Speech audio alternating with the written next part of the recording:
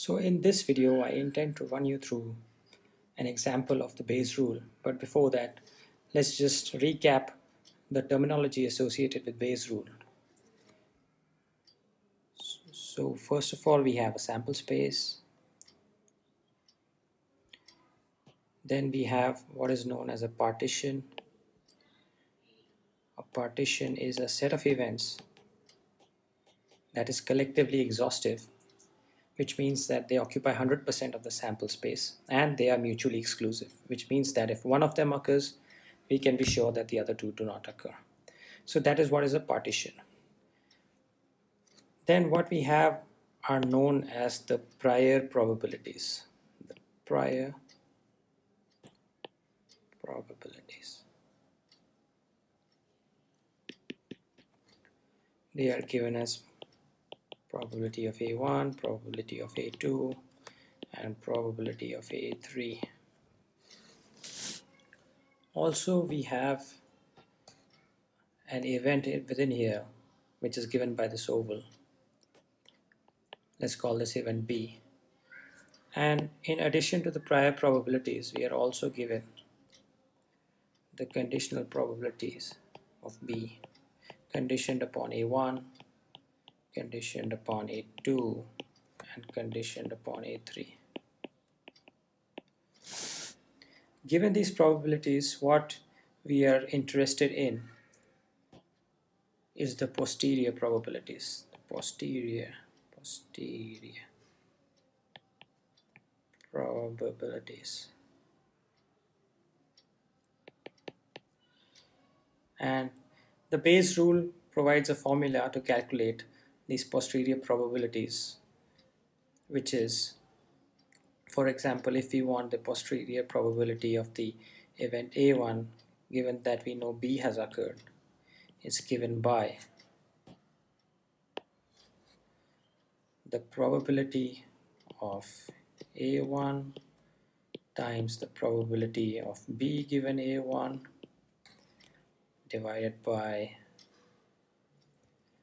the probability of A1 times the probability of B given A1 plus probability of A2 times the probability of B given A2 plus probability of A3 into probability of B given A3.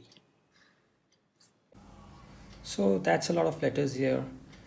I hope this will become more clear when I relate each of these quantities to their respective quantities in the example. So if at this point it's not clear what's going on, just wait for the explanations in the example. Our example question is as follows. A factory produces 3 types of coins. 80% of the time it produces type 1 coins. These coins have a 50% probability of showing heads and 50% probability of showing tails if tossed. It produces 10% of type 2 coins, and these coins have a probability of 60% of showing up heads and 40% probability of showing tails if tossed. The factory also produces another 10% type 3 coins which have a 40% probability of showing heads and a 60% probability of showing tails if tossed. So you can see together these type 1, type 2 and type 3 coins make up 100% of the total production capacity of this factory. Further, we know that if we randomly pick up a coin from all the coins produced by this factory and toss it 10 times, then we get 7 heads. Now, given this information that we get 7 heads out of 10 times, what is the probability that this coin belongs to a type 1 category or type 2 category or type 3 category? First, let's understand what is the information provided to us. These are the quantities that are given to us, and we have discussed this a few minutes back. So even before the coin is tossed, given that you have this distribution over here, You would think that any coin that is randomly picked from the coins produced from the factory, there would be a 80% chance that it is a type 1 coin. There you have 80%. There would be a 10% chance that it is a type 2 coin, and there would be a 10% chance that it is a type 3 coin. These quantities here too can be computed using the data that is provided to us in the question. For example, this one. So this one is, what is the probability of getting 7 heads given that coin is of type 1? We can use the binomial formula for that, which is, we know there are 10 tosses, out of which 7 are heads.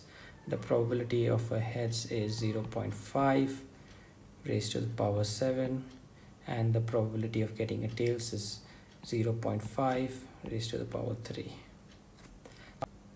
Similarly for this one, which is the probability of getting 7 heads given it's a type 2 coin, can be calculated by 10c7. Probability of getting a heads is 0.6.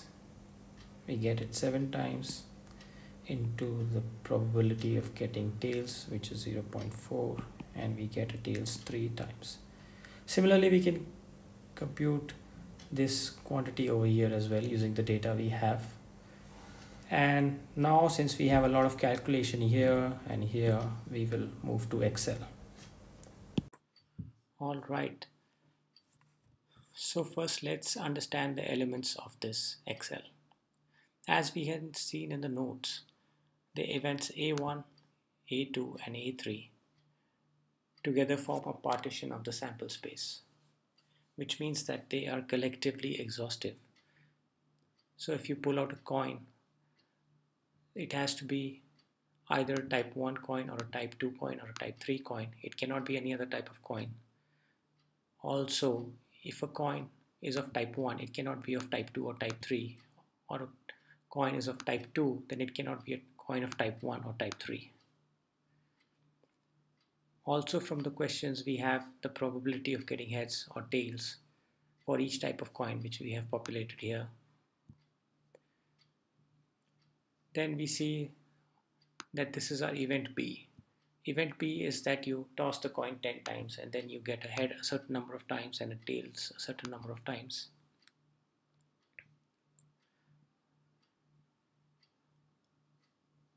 Also, you have your initial beliefs about which group this coin belongs to before you even toss it. And because the coin is manufactured in these proportions for each type, our belief about the coin being of any one of these types is also in the same proportion. Remember, this is when you have not even tossed the coin. What is the belief that the coin is of any one of these types? Okay. Next, we see the probability of getting 7 heads out of 10 tosses for the coin being of each of type 1, type 2, and type 3. And these values are calculated using the binomial formula as we have discussed earlier. So we see the probability of getting 7 heads if the coin is of type 1 as 12%, and the 12% is obtained using this binomial formula, which is 10 choose 7 into probability of heads in raised to the power 7 into probability of getting tails raised to the power 3. And similarly, we have the other two values. And just to get an intuitive sense of these values, it kind of makes sense, because what we have observed is that there are 7 heads out of 10, and if the coin is of type 1, then the chances of getting heads is 50%, which means ideally we would expect 5 heads out of 10 tosses. And for type 3, we would expect 4 heads out of 10 tosses. And for type 2, we would have expected 6 heads out of 10 tosses. So 6 seems to be the closest to 7, so it makes intuitive sense to see the highest probability for 7 heads given type 2 instead of 7 heads given type 1 or 7 heads given type 3. Okay, so now the next step is to calculate the posterior probability. This is the formula that is the Bayes rule that is used to calculate the posterior probability. It's only pasted for uh, type 1 posterior probability, but it is very similar for type 2 and type 3. All one needs to do is replace 1 with 2 here and 1 with 2 here, and you get these values. Bayes rule, it is often said that the Bayes rule allows you to update your beliefs. So that is what we see here. Our initial beliefs were that the coin is of type 1 with the probability of 80%, type 2 10%, and type 3 10%. And the new probabilities after our experiment of 10 tosses is that the coin is of type 1, that probability has come down to 78.5%. For type 2, it has gone up from 10% to 18%, and for type 3, it has gone down from 10% to 3%. And again, it makes sense because 6 is the closest to 7. 6 heads was predicted by type 2, and we got 7 heads. And that is why the probability for that type has gone up from 10% to 18%. The probability for the coin being of type 3 has declined the most. It has gone down from 10% to almost 3.5%. Because the type 3 probability would have predicted 4 heads out of 10 tosses, which is the furthest from what we have observed, which is 7.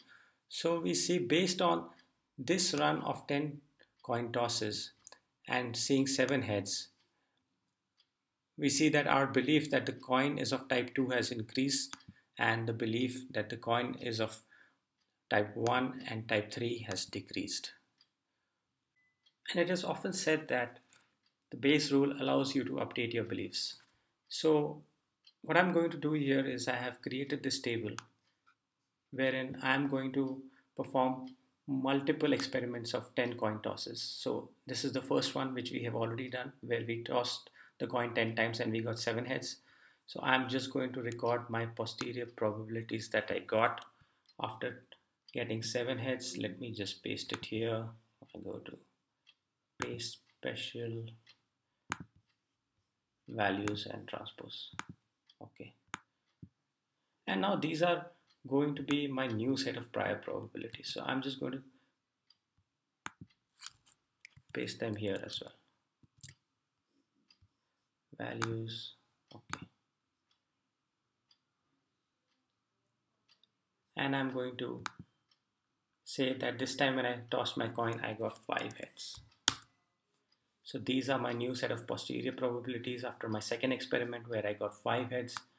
Let me just copy them again to my table where I'm going to record the prior probabilities after each experiment of 10 coin tosses. And then these are also my new prior probabilities. Okay, and this time I toss the coin and I get 6 heads. Okay, so this is 6 heads, and I note my new posterior probabilities again. I record them in this table, values and transpose. Okay, and I also make them my new prior probabilities before I toss the coin again. This time I get 3 heads, so I put 3 heads here, record my posterior probabilities, values and transpose, make them my new set of prior probabilities before tossing the coin again.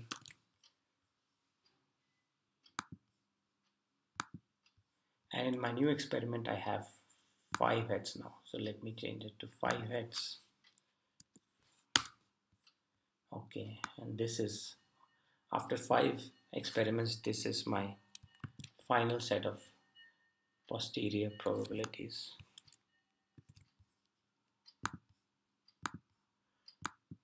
Okay, so this, what you see here is our updated set of beliefs after each experiment of 10 coin tosses. So what we saw is that our initial set of beliefs was that the coin is of type 1 is 80%, type 2 10%, and type 3 10%. And as we performed our trials of 10 coin tosses, in the first set we got 7 heads, then 5 heads, then 6 heads, then 3 heads, then 5 heads again. We started updating our beliefs. And let me just chart it out. I'm going to put a chart here.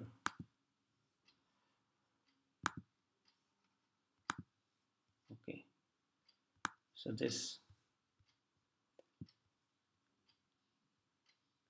is the probability that the coin is of type 1 has gone from 80% down to 78%, then back up again up to 81, 80, 89, and then 90. And similarly, this is for type 2 and type 3. So as this indicates that as and when we get new evidence after each run of 10 coin tosses, we update our beliefs that the coin is of type 1, type 2, or type 3. And this is how Bayes' rule helps us to update our probabilities. I hope this example was of some help to you.